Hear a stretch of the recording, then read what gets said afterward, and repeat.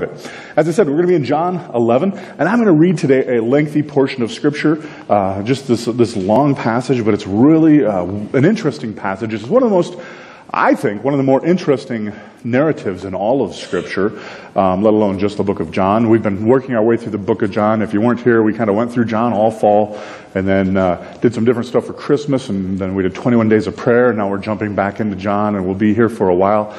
We're not going to follow each and every verse in the book of John for a little bit, because if we did that, we'd get to Easter and kind of be at a strange place in John, so I'm going to jump ahead in the book of John when it gets to be Easter time, and you'll understand when we get there. But we're working through this, and this passage is truly a fascinating passage, a very interesting passage, and we find it in John 11, 1 through 57, and if you want to follow along, you can read it there. We'll probably have it on the screen as well. But it's about a man named Lazarus, you've probably heard of. And it says, "Now a certain man was ill, Lazarus of Bethany, the village of Mary and her sister Martha. It was Mary who had anointed the Lord with ointment and wiped his feet with her hair, whose brother Lazarus was ill. So the sisters sent to him, saying, 'Lord, he whom you love is ill.' But when Jesus heard it, he said, 'This illness does not lead to death, for it is for the glory of God, so that the Son of God may be glorified through it.' Now Jesus loved Martha and her sister and Lazarus. So when he heard that Lazarus was ill, he stayed 2 days longer in the place where he was. Then after this, he said to the disciples, 'Let us go to Judea again.' The disciples said to him, 'Rabbi, the Jews were just now seeking to stone you, and are you going to go there again?' Jesus answered, 'Are there not 12 hours in the day? If anyone walks in the day, he does not stumble, because he sees the light of this world. But if anyone walks in the night, he stumbles, because the light is not in him.' After saying these things, he said to them, 'Our friend Lazarus has fallen asleep, but I go to awaken him.' The disciples said to him, 'Lord, if he has fallen asleep, he will recover.' Now Jesus had spoken of his death, but they thought he meant he was taking rest and sleep. Then Jesus said to them plainly, 'Lazarus has died. And for your sake, I am glad that I was not there, so that you may believe. But let us go to him.' So Thomas, called the twin, said to his fellow disciples, 'Let us also go, that we might die with him.' Now when Jesus came, he found Lazarus had already been in the tomb for 4 days. Bethany was near Jerusalem, about 2 miles off, and many of the Jews had come to Martha and Mary to console them concerning their brother. So when Martha heard that Jesus was coming, she went and she met him. But Mary remained in the house. Martha said to Jesus, 'Lord, if you had been here, my brother would not have died. But even now, I know that whatever you ask from God, God will give it to you.' Jesus said to her, 'Your brother will rise again.'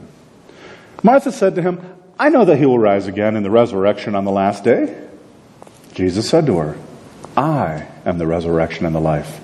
Whoever believes in me, though he die, yet shall he live. And everyone who lives and believes in me shall never die. Do you believe in this?' She said to him, 'Yes, Lord.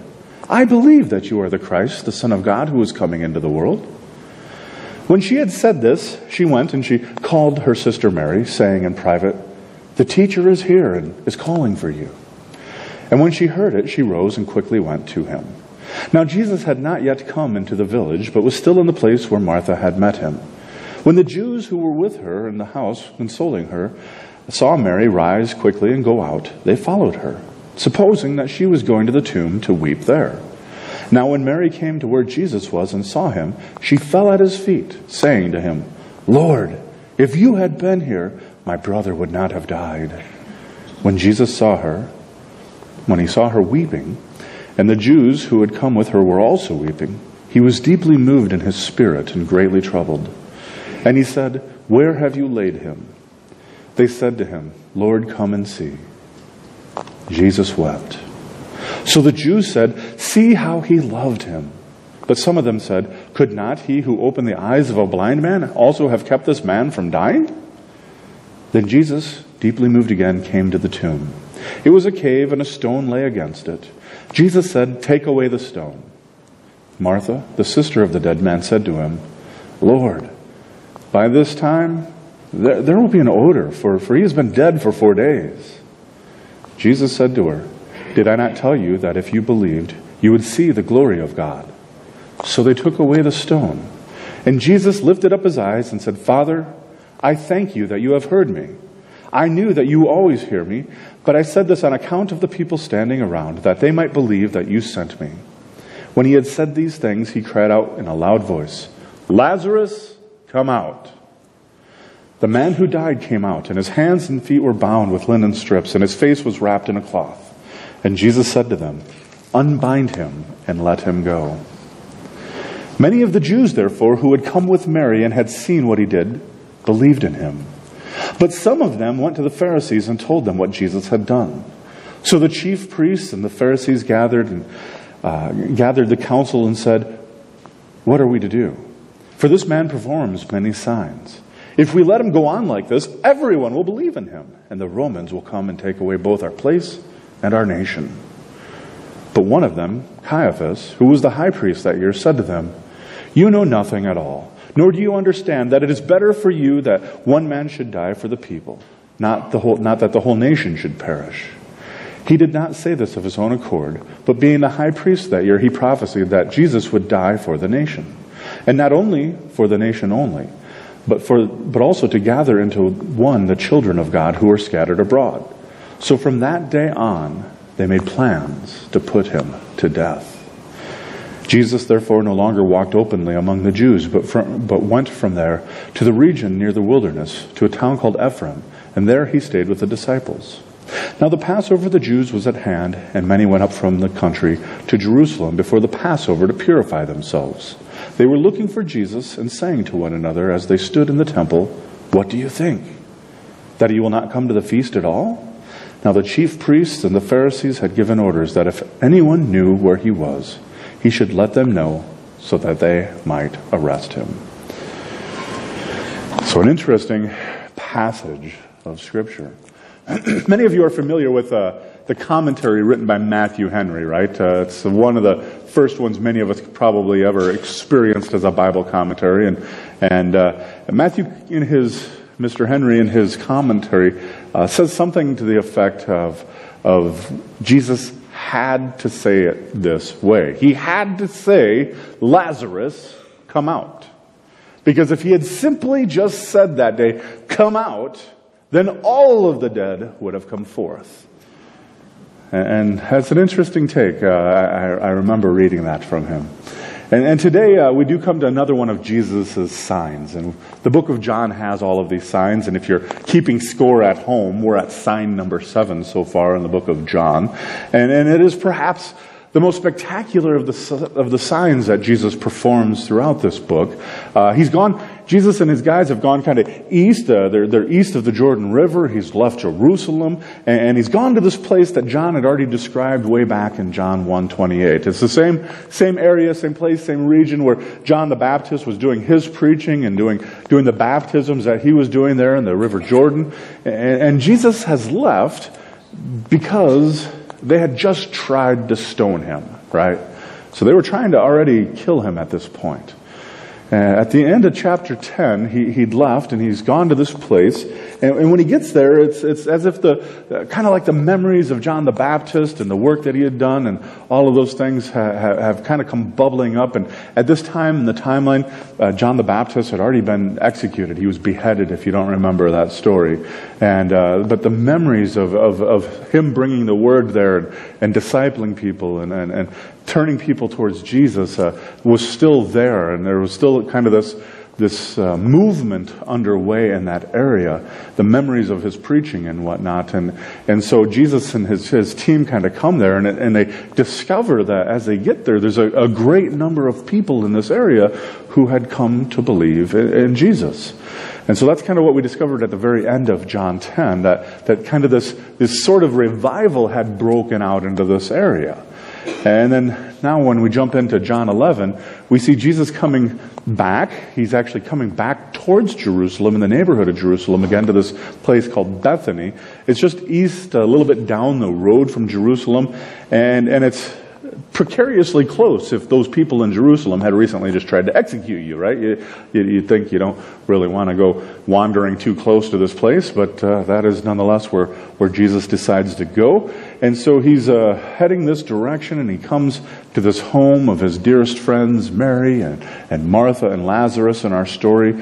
And as he does that, we see in the story today some unusual things. We're going to see, and you'll see these in your sermon notes, that there's going to be an unusual love, an unusual joy, and an unusual sympathy from Jesus. Because here's the thing we find as we study the Bible and as we read Scripture. We see time and time and time again that Jesus does things differently than we might expect, right? But if you'll follow him, you'll see that his unexpected ways are always better than anything we could have ever imagined. So let's dig in on that first one. First of all, there's this unusual love that we see exhibited by Jesus. The chapter opens with this story that Lazarus is sick, right? And we're given a little glimpse into something that's going to come up in chapter 12. Lazarus is living with his two sisters, Mary and Martha, and there's this beautiful story at the beginning of chapter 12 that we'll come to next week that kind of picks up there. And their home is in Bethany, and they're basically within walking distance, a couple of miles from Jerusalem. You may remember your stories from the Bible back in Luke 10, the one where Mary's like sitting at Jesus' feet listening to his Bible study, right?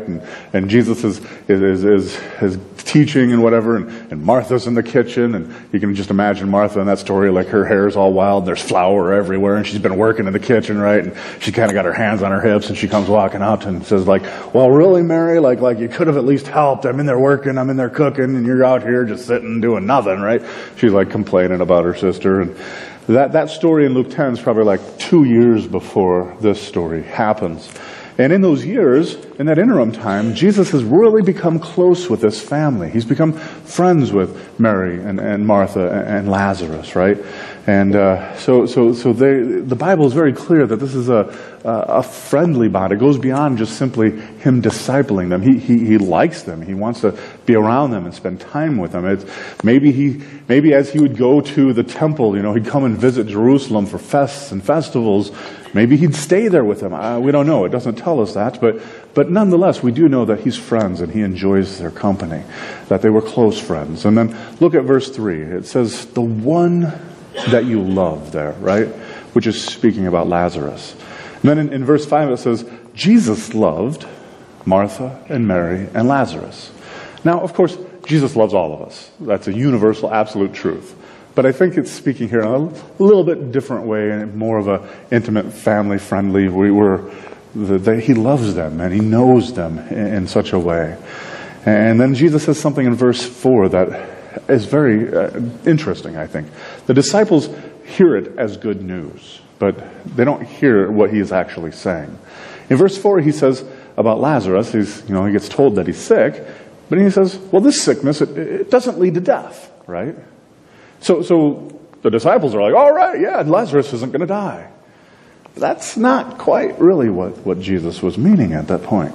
Jesus was meaning something actually quite different, that even though he was going to die, that Lazarus was going to live again. That Lazarus' death would not be the ultimate result of his sickness. And then in verses 5 and verses 6, something really unusual happens. When he hears that Lazarus is sick, right? The Bible tells us that he stays 2 more days. Did you catch that?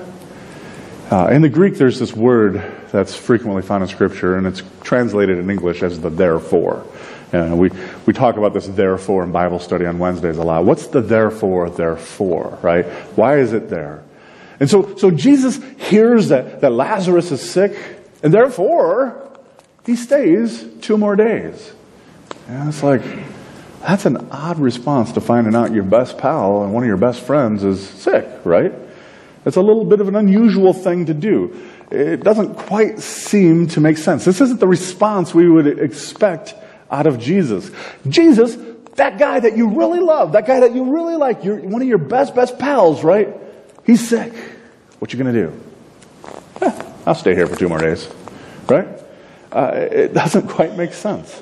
And normally you would think, oh yeah, my buddy's sick. I better go visit him, right? Or call him on the cell phone and I'll send him a text message or something.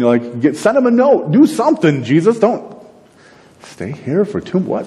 what's this 2 more days thing you're doing? That's not what you do. If somebody you love is sick, you drop everything and you go and you visit them, right?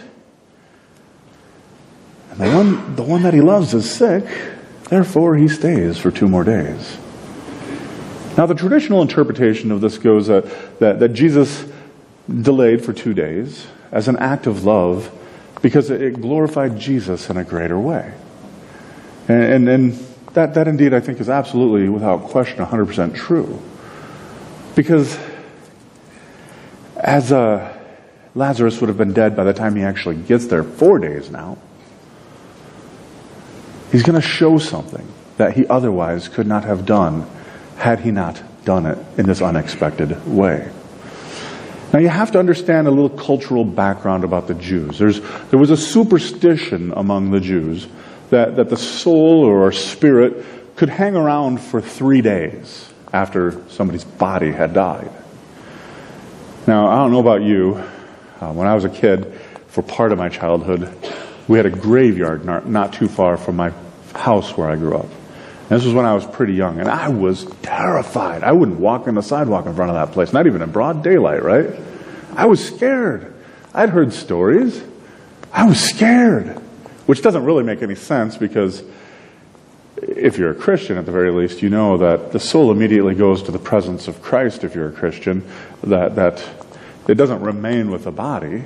But nonetheless, back at the time of Jesus, there was this cultural misunderstanding. They kind of had this belief, this idea that, for 3 days, that soul might still be hanging out with the body, right?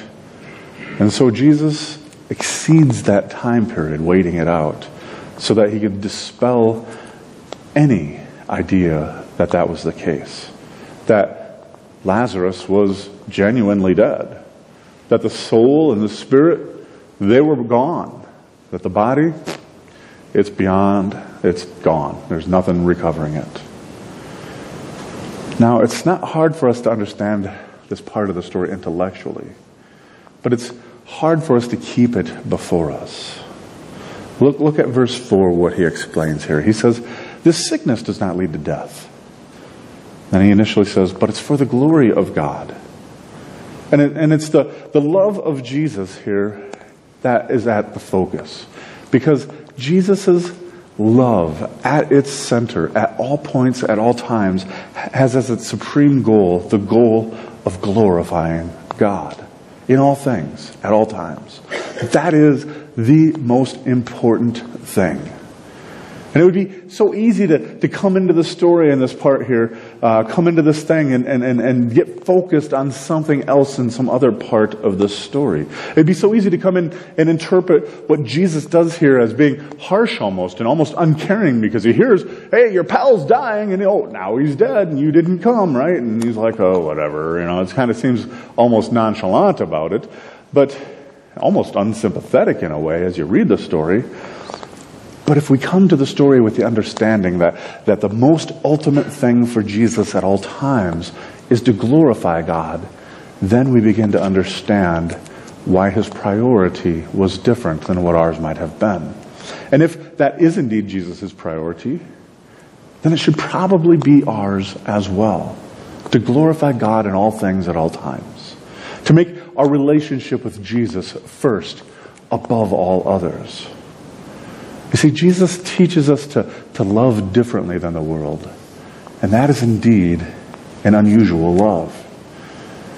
Secondly, as you look in your notes and as you follow the story, we find an unusual joy in this story. Look at what he says in verse 15.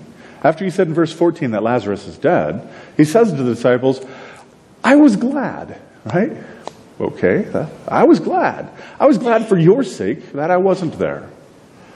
That's like, again, Jesus, this doesn't, from like a marketing standpoint, this doesn't come off as loving here so much, Jesus. It's like, you were glad you weren't there? I mean, usually when somebody we're close to or was going to pass away, we were like, oh, I wanted to be there. I wanted one last chance to talk with them. I want to say goodbye. And Jesus is like, nah, I'm glad I wasn't there for your sake, right? Like, what is up with Jesus today? He's just a little weird, it sounds like almost, like something's happened. He says, I'm glad I wasn't there. Normally we have this overwhelming sense, this want, this desire to be with those we love, and he responds so differently. But let's go back a little bit. When Jesus says in verse 7, he says, let's go to Judea again, after he's waited for those 2 days, the disciples are horrified, because that's, as I mentioned, where there were people who were trying to kill him. Back, we want to go, what, Jesus? Like, they were trying to stone you, and you want to go back there? Like, every answer you've given us today. You're not in a hurry to get back to your friend. Now you're happy that you weren't there when he died, and you want to go back to where these people wanted to stone you? Like, what did you eat? It's like, something weird is going on with Jesus today. They have to be thinking. And he's like, are there not 12 hours of daylight? In other words, there's no reason for Jesus to skulk around like a criminal. He's going to do his work no matter what. He's going to do his work in the daylight, and there's no stopping him. Even his own death wasn't something that Jesus was going to live in fear of.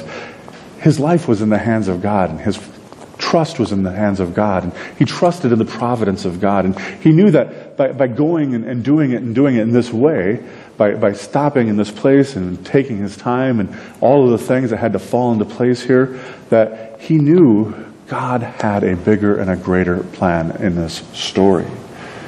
And so he says, I'm glad that I wasn't there, that you might believe. So that you might come to believe is actually the wording that he uses. And it's an interesting usage of that phrase, that you might come to believe. Now, they were already believers in a sense. They were Jesus' disciples, right? But Jesus is saying, I want you to believe more. I want you to believe more deeply. I want you to have more faith in who I am and who God created me to be. So Jesus is like, I'm glad I wasn't there so that you will grow in your depth and knowledge and love and understanding of who I am as God, as man.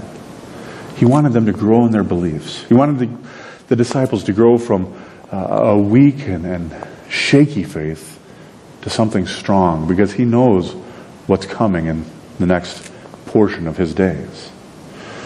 Now, as I read this story and as I read and look through it and I think about it, there's always kind of an Eeyore in every story, right? Eeyore the donkey and, Winnie the Pooh, Christopher Robin. I used to have a truck I named Eeyore. When I first started working here, I had that gray Ford Ranger. Its name was Eeyore because it was a sad truck. Oh my goodness. So I named my truck Eeyore. But anyhow, we get to this part of the passage where it starts talking about Thomas, right? And this is doubting Thomas. It says he's the twin. His brother's name is Didymus. And he's called Doubting Thomas. And he gets a lot of bad press, doesn't he? I mean, you don't want to be called a Doubting Thomas. And he's the one that after the resurrection, he's like, well, I'm not going to believe until I put my finger in his side and poke my finger through the hole in his hands, right? But look at what he says in verse 16. There's a very interesting little note of what Thomas says here. Jesus is like, I want to go back to this area where these people who are trying to kill me live. And Thomas was like, alrighty, let's go with him, that we might die. Right? Which seems a little uncharacteristic if you know the Doubting Thomas story, but that is the same guy. He's like, let's go with him. Let's go with Jesus that we might die with Lazarus because of this persecution that's undoubtedly going to come. Let's go that we might die with Jesus. And it's easy in that to see his pessimism, but again, I think there's something really, really outstanding there about Thomas, the faith that he has. He's like, well, if that's where Jesus is going to go and he's going to die, well, I want to be there and I guess I'll die with him. He's committed. He's ready to go, right? He's got some bravery, maybe stupid bravery, but he's got some bravery at the very least. And he's got some courage, and he's committed to this discipleship with Jesus. And so he's saying effectively to his brothers, and because the other guys were like, what's going on with Jesus? Jesus, are you sure you want to go back there because they're going to stone you? And Thomas is like, suck it up, guys.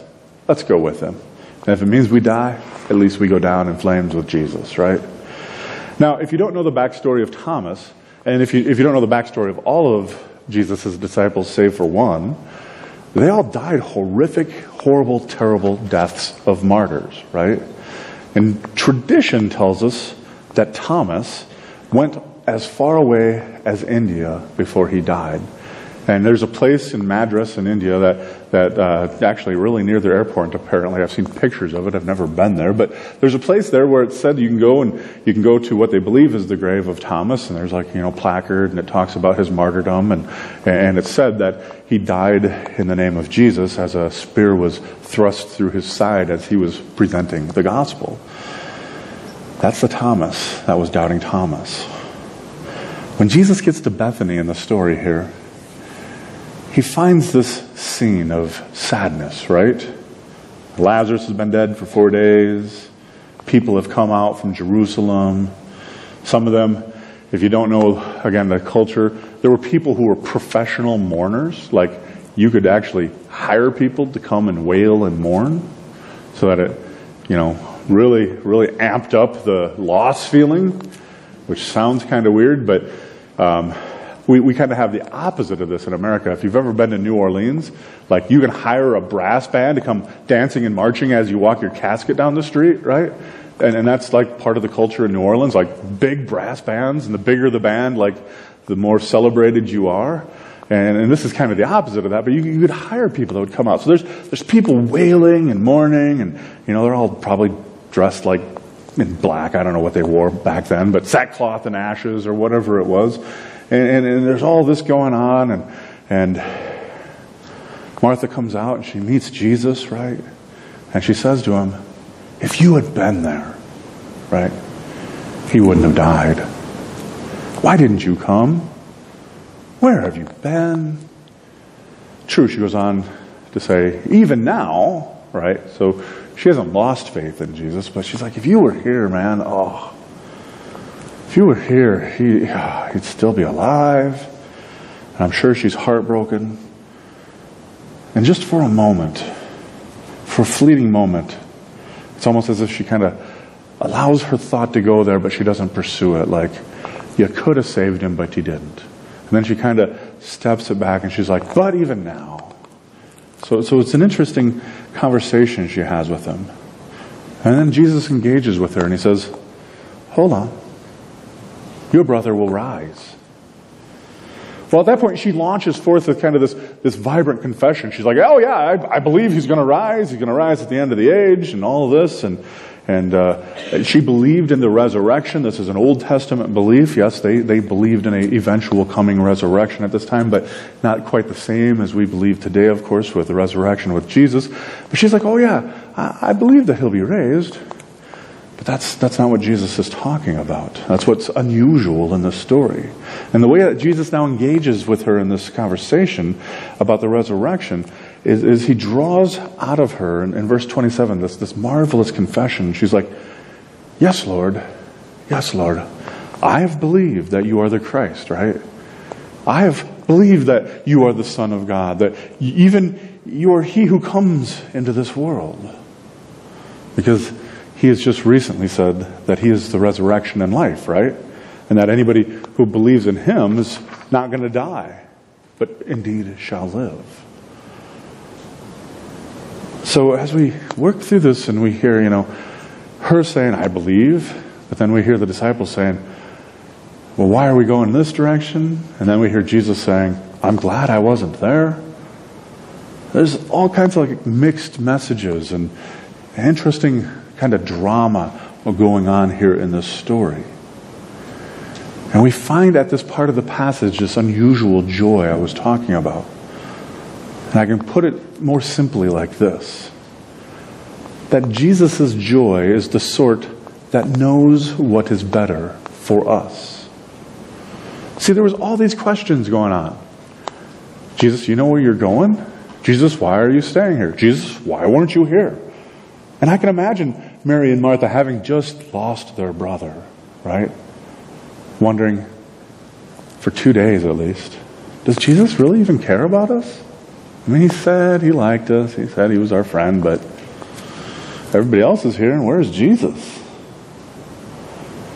The only answer that comes to me as I was thinking about this week, that Jesus knows what is best for me, comes from a lady many of you know as Johnny Erickson Tata, right? You know her story of being paralyzed. She jumped into a swimming pool when she was a young girl and hit the bottom and has spent her whole life paralyzed. And her favorite verse in all of the Bible, she says, is Philippians 3:10, where it says, I want to know Christ and the power of his resurrection. And you can understand why Johnny might like that verse, because at the resurrection, of course, she's not going to have this body that doesn't function properly. She's going to be renewed and refreshed and able to sing and dance and jump and dive into swimming pools again if she wants to, or whatever it might be. And that's her prayer, and that's her favorite verse, that she wants to know Christ and the power of his resurrection. But then what comes with that also, though, is we have fellowship in his suffering. It's not just the good that comes with it. It's also those things that have a cost, that have a price.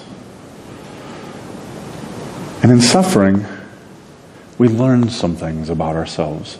And in suffering, we learn some things about our relationship with Christ. In suffering, we learn to die to our worry. We learn to die to our fears. We die to our grumbling about the inconveniences of whatever we might be going through. Because if and when we are suffering with Christ, we see there's so much more in store, and there's a bigger plan behind it. And so Jesus says to her, I'm glad I wasn't there. And she wasn't quite ready for that, or his guys weren't quite ready for that, I guess. Actually, it wasn't her, it was the guys. They weren't quite ready for that. They didn't understand it. They didn't have a way to grasp that because they weren't thinking about the big picture of what Jesus had in store. And Jesus is like, I'm glad I wasn't there, because what this is going to do is give me an opportunity to show you something that is so much better. If I was there and I saved him from dying, you'd be like, all right, yeah, cool, Lazarus is alive. But now, something great is about to happen. And so we have to put our hope and trust in Jesus as he works in our lives in sometimes ways and forms that are unusual and unexpected, not in our timeline, not as we would like him to do it.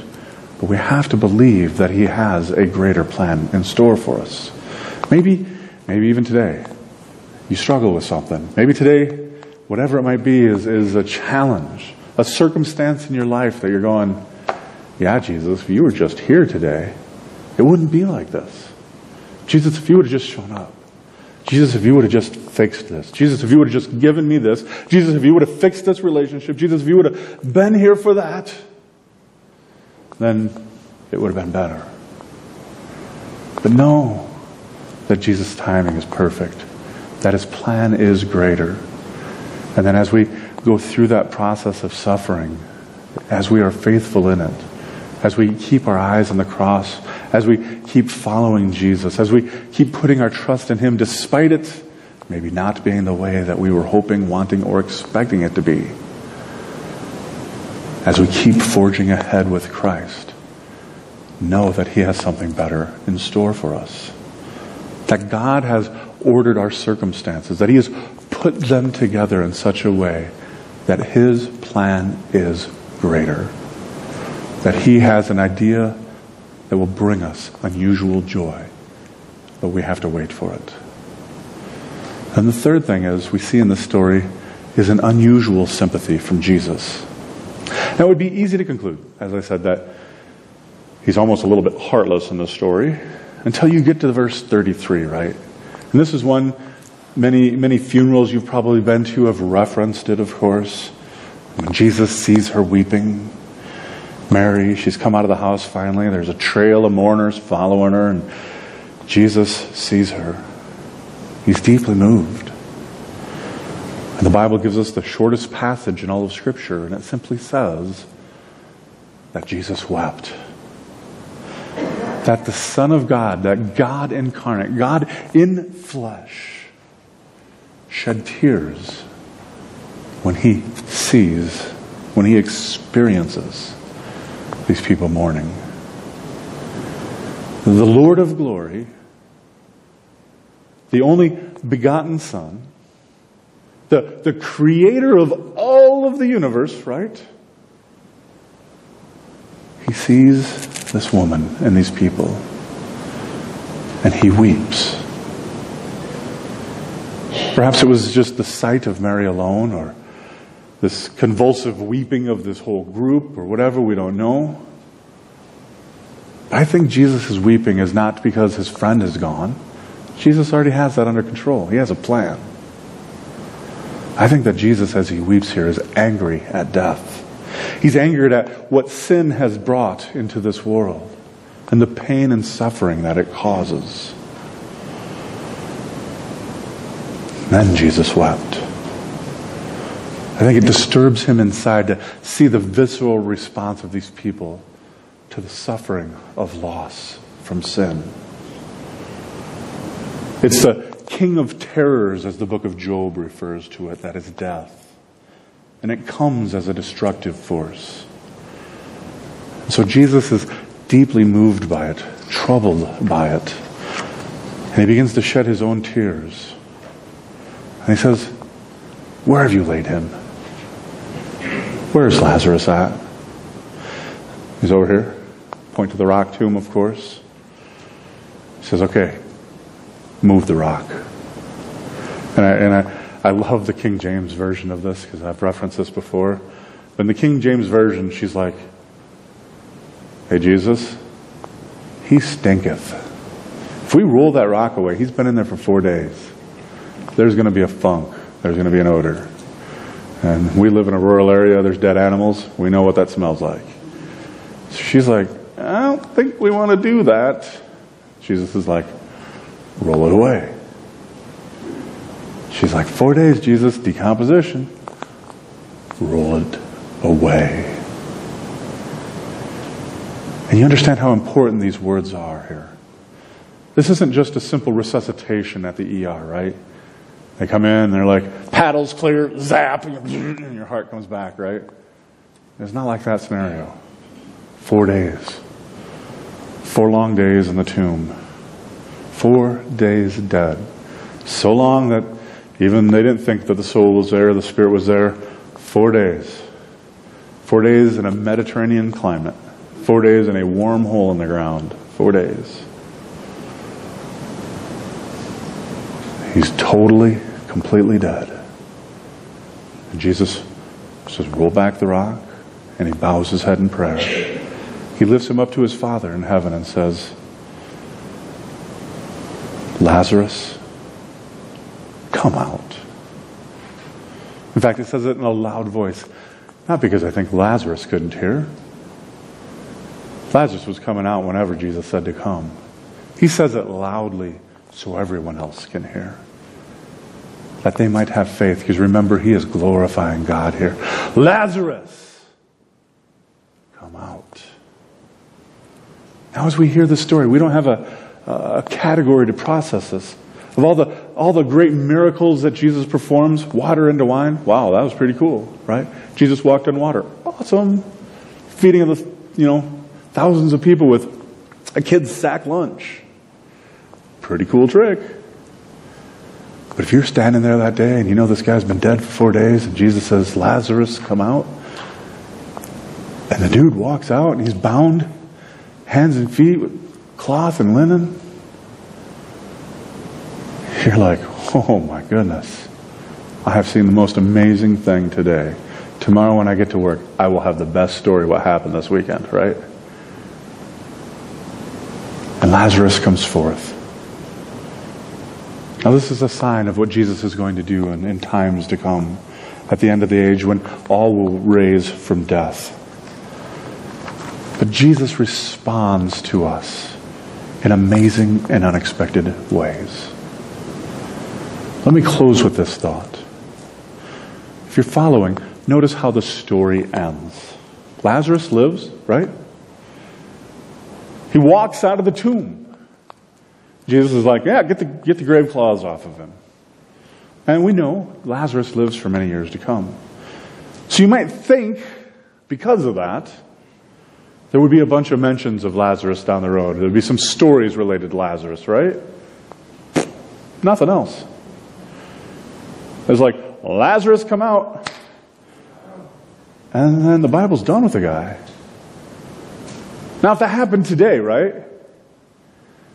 I was in the Middle East, and I went to a stone tomb, and I rolled back a rock, and there's a bunch of people there mourning, and I said, Lazarus, come out. Lazarus comes walking out. I guarantee CNN, Fox News, every newspaper, every syndicated news, anything across the world, Al Jazeera, all of them would want an interview with Lazarus, right? He would be on network news for the next 24 hours. Yet, he disappears into the annals of history. Why is that? Why do we not hear more about Lazarus? There's a reason for this. John quits talking about Lazarus here because Lazarus wasn't the point of the story. John wants our focus to be on Jesus, not on Lazarus. The only person John wants you to see in this story is Jesus, on his power and on how he brings glory to God. John is writing Lazarus out of the story so that we too would focus on what matters most. The hero of the story is Jesus. Let that always be your focus, bringing glory to God. Keep your focus on what matters. Focus on Jesus. Let's pray.